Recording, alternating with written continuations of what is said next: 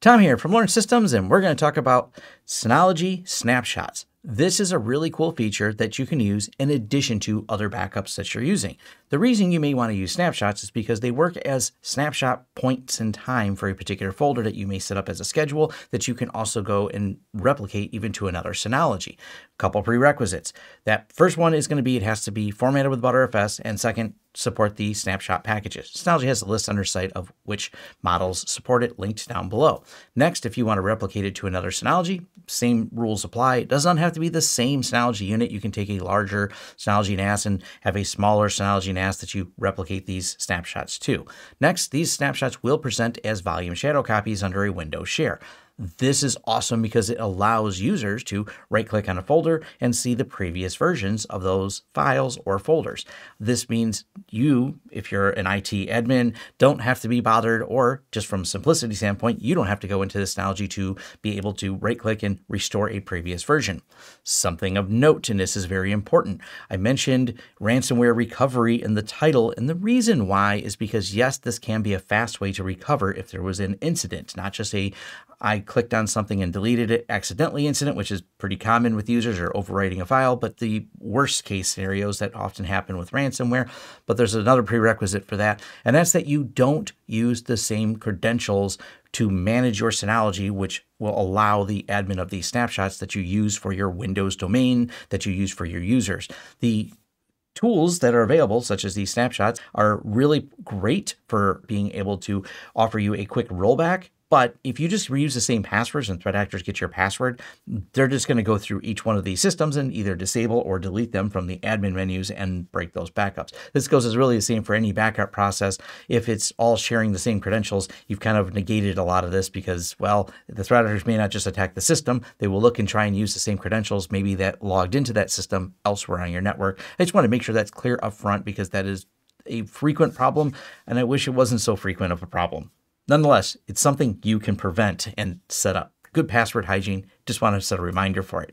All right, now let's jump into the demo. Now, I will want to mention once again really quickly, I have a link down below to the Synology Replication documentation. It's great. Take the time to read through it and you can understand some of the extra features they have in there and maybe go beyond what I'm going to cover in this video as this quick demo. But yes, it is well documented.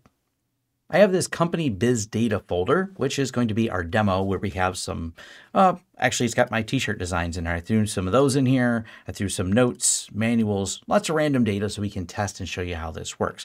Now there's currently no snapshots at all set up, and currently we have no scheduled replication, no snapshots, but this is the snapshot tool that you have to load to get this working. Pretty simple. We just go to the package manager and install it. There's not anything special you really have to do. Now, in terms of doing the snapshots, we can take one manually. We can look at the list to see if there's any on there. But let's first go over to my Windows system and show you what this share looks like right now. And here's the share in Windows. And let's just right-click on this particular folder. And we're going to go to Restore Previous Versions. There's no previous versions to restore because there's no snapshots. In order to start the snapshot process, we're going to go here and we'll just do a manual snapshot. So we'll do one. We're not going to lock it. Locking is just, since here prevents the snapshot from being automatically removed during the creation of scheduled snapshots when you set up retention policies, but we'll just call this one test. Processing, and it happens relatively fast depending on the data, depending on the system itself, but now we can go to the snapshot list. We see test, we see the calculate size, and it'll tell you how much was snapshot and how much size was used. Pretty straightforward here, but there's really not much difference in this particular snapshot because we haven't made any changes. We just said that's the point in time we wanted to save. And that point in time, when we look at the list here, is going to be the 10:24 a.m. So let's go back over to the Windows system. And if we right-click on that folder again, and we say like restore previous version, we see same timestamp on it, the previous version available. So let's go here to like notes and even like a file, for example. Go here and say restore previous version. Now, because it hasn't changed, there's not a new version of this, but I would be able to see it on the folder itself if we say restore previous version. And I wanted to make sure that was clear because what we're going to do is take this note, whatever was in here, there's not much in here, save. All right, now we have saved this note. So now it has less data than it did before. Matter of fact, let's just fill it with some gibberish here. And now we want to be able to restore that previous version. So now if we go click on it again, and we want to restore previous version, there's that version And the previous date isn't the date of the snapshot, it's the date that the metadata had for this particular file, which was 526.21, and we can restore that version. So we know currently I just have some gibberish in there. Let's go ahead and hit restore. Do we want to restore it? Absolutely. Go ahead and hit restore. It successfully restored previous version.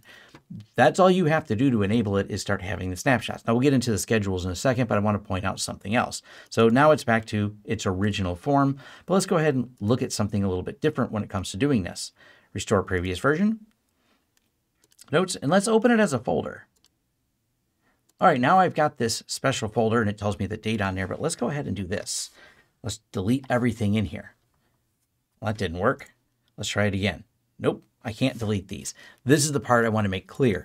The end user attached to the share. So if a threat actor, for example, in the ransomware scenario, were able to get to this end user's system like this, that does not grant them permission to do snapshots. Volume shadow copies are a method that Microsoft uses, but they're not exactly how they work when you're using Samba and Synology. What they're doing is presenting as volume shadow copies, but they're immutable. The end user does not have permission in this context in order to delete or edit them. They're actually snapshots. They're presented as read-only to the user. This is what allows you to roll things back when users have goofed things up without the end user being able to delete all those extra ones. That question comes up a lot, so I want to make that part clear.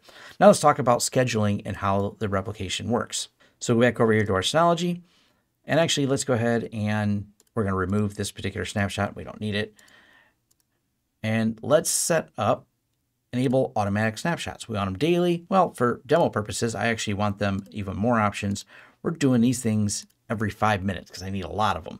And we're going to kick this demo off. So now we have snapshot schedule and then retention policy. Let's keep the last 20 of them. That works. Or you can keep the last 7 days worth, or you can set custom rules so you have a lot of different granular options for maybe you want this many of at this time. And this allows you to get kind of detailed because maybe you want this constant rolling snapshot, but you don't want to take up how much space it would take. So you want those to expire, frequently, but then you want to be able to jump back one. So at least one of these is a month old, at least one of these is a year old, at least one of them, so on and so forth. So they do give you some granular options. For simplicity, we're just going to say keep the last 20. Hit OK.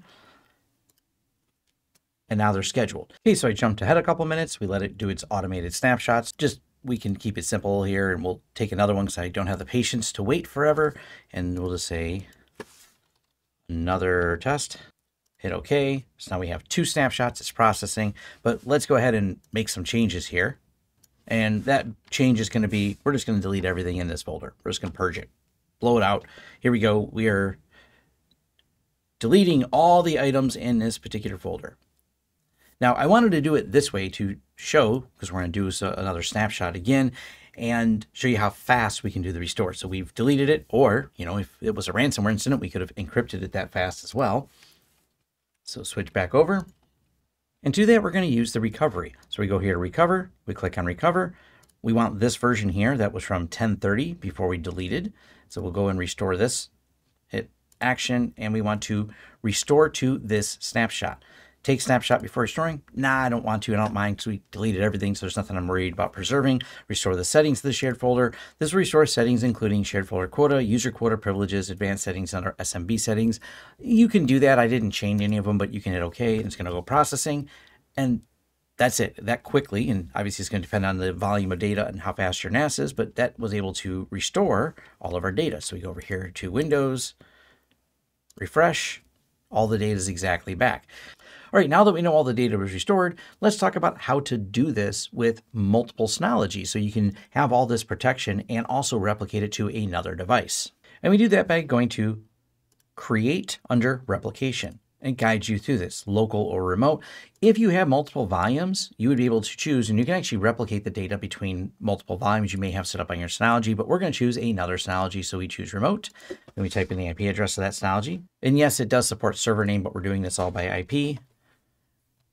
Use encrypted connection. I put the username and the password into this particular Synology. It sees where it's going to be backing up to. And we choose what we want backed up with these snapshots. Next, send the initial copy over the network. And it's estimated to take about 13 seconds because it measures the speed between these devices. But by the way, it measures the speed between devices, not the speed of the drives in it. So I actually know it's going to take a little bit longer. Or you can actually choose a storage location to create like a seed copy and do an import. We're just going to send it over the network over here and sync immediately after the creation of the replication task. So we're going to hit next. You can choose a schedule, and this schedule can be different than your other schedule for your local snapshot. So maybe you're only sending this once a night or during a specific transfer window, because they have transfer window options. Well, you can have these replications going, but then they only go during certain periods. But we'll go ahead and just leave this all at default as a daily. But like I said, it's all granular if you want to get more detailed in how you have these going. Next, number to keep. Now you can keep different policies for the remote retention versus the local retention as well. Just pointing that out. We're just going to keep, say, 7 days worth that are going to the other Synology. Hit next. They can also replicate all the other ones you did just under replicate schedules local snapshots. So those local snapshots can be replicated as well. And we'll click next. We're not going to bother with that. Done. And it's going to kick off the process. Now, I want to point something out. The other system did not contain any data called company biz data or anything like that. It's going to create those folders for you. So if we go over here to the other Synology and we look at the snapshot replication and snapshots, it's kicking off the process. So the Synology is pausing a little bit right now. And right here we go. It says located on volume 1. It's receiving all that data. I believe we go to File Station right now. It won't even show anything but an error saying I don't have permission to that particular folder because it's doing it on the fly right now and creating it.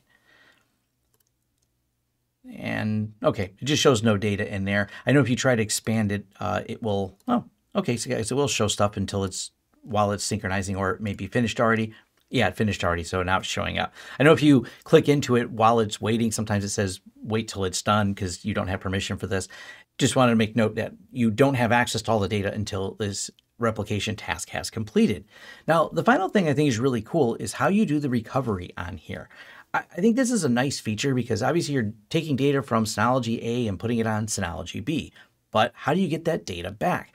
They've actually built in some recovery options where you can take these snapshots, clone with a new name, so you can easily view them all local. That's easy. But they also have the failover or switchover. You can force it because maybe the other Synology isn't working anymore, but maybe you just want to do a switchover and you want to make this system the one that has the data, sending it back the other way. They actually allow you to pretty easily reverse these back and forth between those options. I like this because this question comes up a lot of how do I get the data? I'm like, well, you have it, but then you have to share it back out. They've already created the share in the file station here. So this is actually an active share on this particular one, but then you can just point users to the other Synology and all their data is right there. So in the case of kind of a failover disaster, the last replicated copy, and if you have this replication on a local networking, you run it relatively quickly, you have a quick way to recover on a whole nother Synology. Or if it's a temporary because you're taking the other one down for some reason, you could do switch over to use this one, then resync the data back to the main one. And they've kind of got a process you can follow to do that. But I thought that was just nice that they added that little feature on there so you don't have to reset these up. You can actually just do the switch over, or you can even test the failover. And if we hit test failover, it actually is going to create an extra copy with the name test in it. So test failover in process. And it's making sure that this process will work. Pretty easy to do without disrupting the users. We look at File Station here. There's the test failover data that is shared under this. Relatively straightforward to do. I really like this feature of being able to view these, see these, hit info. You can get the statistics, have the statistics in terms of how fast the data is going across, if there's any challenges, then bandwidth considerations you have. And as I said, it's only each time it does these replications doing the differential between the last time it did a replication and snapshot. So it's not a lot of data unless you created a lot of data. So you may have 2.7 gigs of data, but if you only change a few kilobytes, then the snapshot, the next time it runs, only changes those few kilobytes. As always, I love hearing from you, so leave your questions, comments, and thoughts down below, or head over to my forums for a more in-depth discussion, and take the time to read through the Synology documentation. They took the time to write it. They put together good documentation that'll maybe answer questions or go more in-depth than I've covered in here, but hey, let me know your thoughts. Love hearing from you, and thanks.